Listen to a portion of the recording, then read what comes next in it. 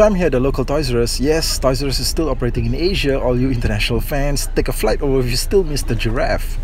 So Transformers Cyberverse is now in stores. Most of the stuff is still piggybacking the classic G1-Influencers, and that's actually a great thing. Bumblebee here looks like they stuffed the whole apartment on his back.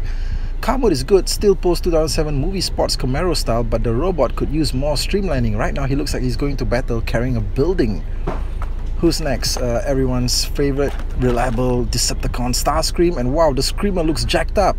Those attachments look like an entire 747 jet strapped to his shoulders. Robot mode is not bad. The jet mode looks super weaponized though, like he's about to take on Unicron.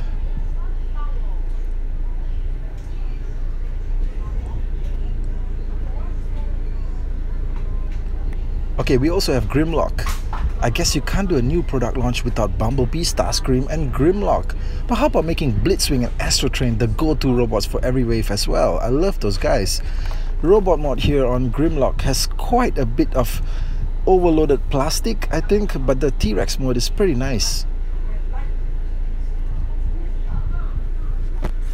A small army of Ripper Snappers, G1 style, and hey, this X Power Masters, Dreadwind and Blackwing, now Power Primes.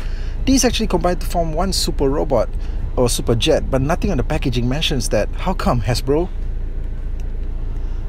Cindersaur, based off the classic G1 Sparkacon, now looking like a raptor of sorts with no spark shooting action. Next to him here we find Outback. He's still got his classic G1 colors, but the vehicle mode looks like a military war machine.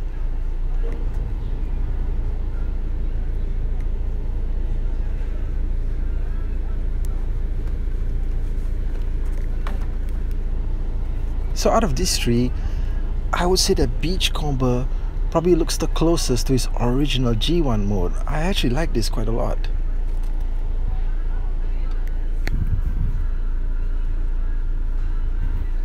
Okay, so Transformers have now invaded Mighty Mugs. The new mugs have different rotating facial expressions.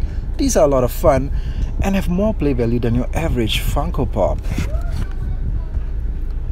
So Optimus looks really nice in his classic mode, but he does look pretty weird with actual lips. I guess it would be harder to change his expressions otherwise.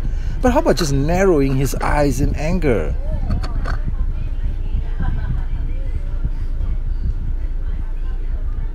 Bumblebee being cheeky, up yours Starscream, and here he looks like Shockwave just blasted him.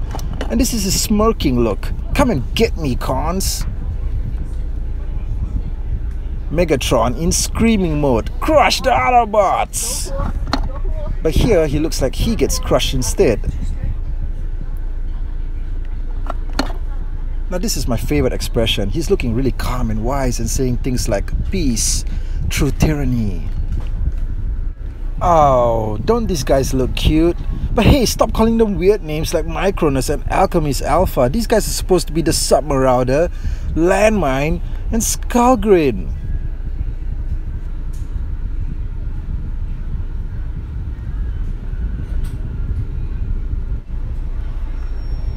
More of the Cyberverse, and here's some of the mega-sized robots.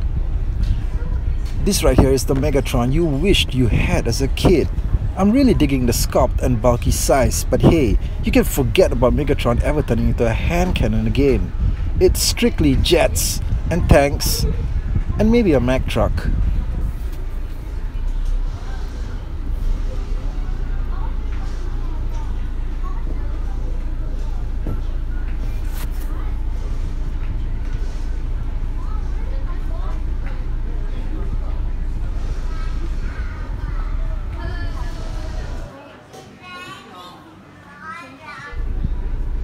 Optimus is another standout, but hey, for a $30 something figure, I wish that these actually had electronics, just like when they used to. Think about it, how cool would it be for the Matrix to actually light up?